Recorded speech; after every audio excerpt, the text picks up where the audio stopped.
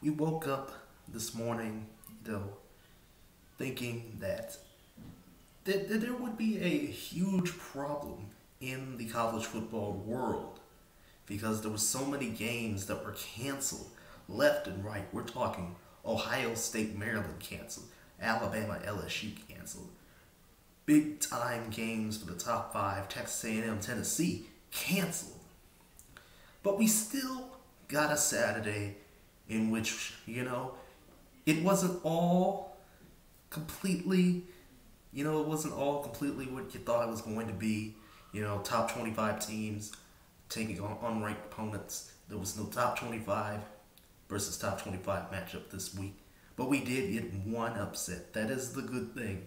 We got one upset out of it, and there's probably going to be a new team in the top 25, and we'll talk about them in a moment. But we got to get Friday out of the way first before we say anything else. And Cincinnati just absolutely beat the brakes off of East Carolina. Beat them down so bad. The East Carolina coach was crying. He was salty. He was in tears about the whole situation. And this is what Cincinnati has to do. This is what Group of Five teams have to do to gain respect, as we've all, said over the years. But this is no ordinary year. This is a year where Cincinnati could indeed make the college football playoff. This beatdown of ECU was just another good example of how good this defense is, how good Desmond Ritter is, how good, Jared Dotes is as a running back to complement Desmond Ritter, because Desmond Ritter has been playing lights out the last 4 or 5 games. He has been playing absolutely phenomenal. Now, a little bit before, we get started with things on the Saturday slate, we had games to be canceled. Again, it was supposed to be Tennessee, Texas A&M, Alabama, LSU, Ohio State, Maryland. I was especially excited about Ohio State, Maryland, but we didn't get that at all. About Grant Wells, though, Marshall, he threw 5 touchdowns against Middle Tennessee, 5 of them happy boys. And Marshall is still undefeated. Conference USA, may not be the best conference in the world to be winning games in, but when you win games in that conference, you get. And this is probably going to be, this has just been great performance by Marshall. I saw just a little bit of that game, just a little bit, not too much, but just a little bit because, Indiana decided to shut out Michigan State, not Michigan. We'll talk about Michigan in a minute, but Michigan State got shut out by Indiana. Flyfogle, however you say his name, Flyfogle. That man can catch the ball. He caught 2 touchdowns, had 200 yards receiving. Michael Penix had 300 yards passing, despite the 2 interceptions. But he had 320 yards passing in this game. And Indiana's defense is looking pretty interesting. There's a big matchup awaiting them next week if we get there. And hopefully we get this game next weekend with Ohio State and Indiana. I really hope it happens. But anyway, what about the number 9 team in the country? What about the other game that I watched? Hopefully most other people watch this game as well. Miami, who for some reason were the underdogs against Virginia Tech and Hendon Hooker. Well, Virginia Tech had a defensive plan to stop De'Aaron King, and they pretty much executed it very, very well until late in the game when, De'Aaron King found Pope Jr. in the end zone to win the game late, and Miami escapes with a victory. This is really, just Virginia Tech being a little bit too inept, at trying to score, because they had some opportunities to score to keep this game out of reach, and they just couldn't do that. They let Miami hang with them, and they had 2 10-point leads and blew them both. So you can't do that, if you want to, have respect in this conference. And Miami still has a small little chance in the ACC to get to the ACC championship, hopefully on December 19th. We don't know yet. Liberty. Liberty. Malik Willis. Y'all remember him, right? He was at Auburn. Totally forgot. And he's been lighting it up all season long. And we have a big opportunity next week because Liberty is going to take on another ACC opponent. They already took on Syracuse. They already took on Virginia Tech. And there ain't no. There is going to be something to give, for Liberty because they are looking pretty good right about now. Looking pretty good. And guess who clinched the Sun Belt West? Little Louisiana, the Raging Cajuns, easily dispatched South Alabama. Like I said, it was going to happen. They just beat them up. It wasn't even close. I mean, just not what you really want right now. Louisiana already had a match. I think they already played Coastal Carolina earlier in the season, and these two teams may meet up again in the Sun Belt Championship game. So what about we talked about noon. So what about 3:30? 3:30 was not really that interesting of a slate. Honestly, we had two games really. There was a third that kicked off later. It moved times. Hey, did you know about Peyton Ramsey? I didn't know he was at Northwestern. Northwestern beats Purdue in a battle of undefeateds, and Northwestern is 4-0 in the Big Ten West. It is crazy to see that sort of thing happen. Northwestern really has a good defense, and I think that, if things go well for the Wildcats, they have a big opportunity next week to keep themselves, alive for maybe potentially a college football playoff spot. I know, right?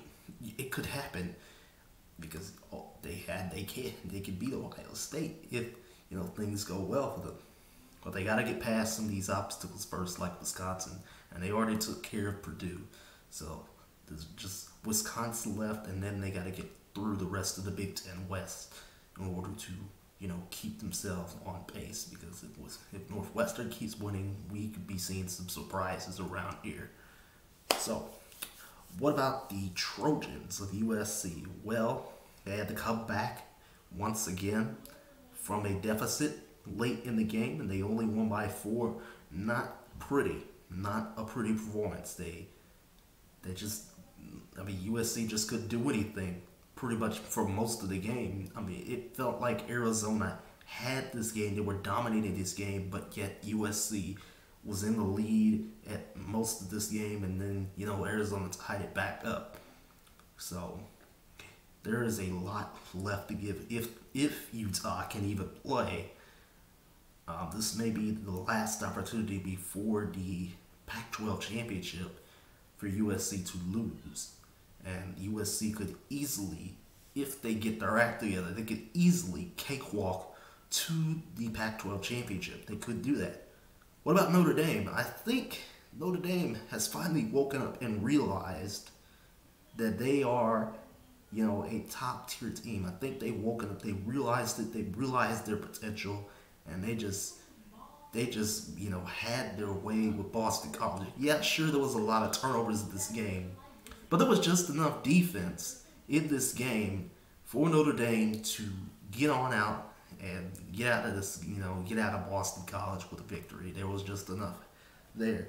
They scored 40-something points, 45 to be exact, in that game. I already talked about Northwestern beating up on Purdue. Well, not really beating up on Purdue. They had a 14-point lead, and they gave up another touchdown late to win 27-20. So what about the Oregon Ducks? Before we talk about Michigan and Wisconsin and the one top 25 upset, Oregon, really interesting team. I think they had a good game with Washington State. They really did. You can't really just fault Washington State. They had their opportunities. They had a lead, 19-7 at one point, but then Oregon's offense started to click. They had C.J. Verdell running up and down the gut on Tyler Slow, completing passes to wide receivers and whatnot. Just efficient, and then the defense started to step up late in this game, and there you have it. That's how Oregon is going to win this game. That's how Oregon is going to keep winning games, unless things start to look bad for them. And if things start to look bad for either them or USC, the slimmest of playoff chances that the Pac-12 has is done. I'm just saying that right now. What about the Florida Gators? Well, Florida, calm down out there. Kyle Trask, calm down, big buddy. You threw 6 touchdown passes, 6 of them against Arkansas. But the defense needs to be fixed. You cannot allow 35 points to Arkansas. Sure, Arkansas ain't no tough. They aren't no tough slouch. They're not easy to beat. But you cannot allow 35 points and expect to win against Alabama like that. Because Alabama won't put up 35. They'll put up 70 on you. But Florida's offense is strong enough to put up 70 on their own. So don't discredit the Gators just yet. Meanwhile, we do have the Michigan Wolverines. Basically, pretty much, it's pretty much over for Jim Harbaugh. I'm just saying that right now. Joe Milton threw some interceptions. The offense looked terrible. Wisconsin ran all over him. Graham Mertz wasn't even in the game. I think there was some other guy in the game. I didn't really watch this game for that long. I only watched for about 2 minutes flat, and then I turned on something else because, this was just rough to watch. Michigan gets steamrolled by Wisconsin. They just get absolutely destroyed. What was it, 49-11? Just terrible performance by the Wolverines. And the Badgers are looking pretty good. They just haven't been able to play in the last couple weeks. But now they get to, and now they have another big matchup coming up very, very shortly. And last, but certainly not least, we have the Tulsa Golden Hurricane upsetting my boy Shane Buechele, Sonny Dykes, and the SMU Mustangs. 28-24. Tulsa is going to be ranked, even though they probably should have lost that game against East Carolina a couple weeks ago, but we're not going to talk about that anymore. Tulsa, they were down 21-0, and then they came all the way back from a 24 to 7 deficit and won this game.